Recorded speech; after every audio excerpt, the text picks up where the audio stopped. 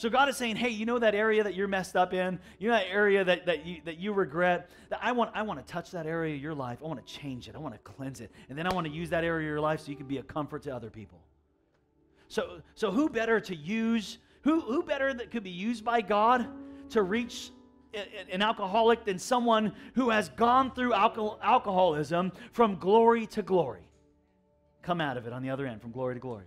Who better to reach someone going through a divorce than someone who has went through a divorce from glory to glory? Who better to reach someone with a habit or an addiction or a hang-up or anxiety or depression than someone who has come out on the other side with the comfort of God from glory to glory and say, God can do it for you?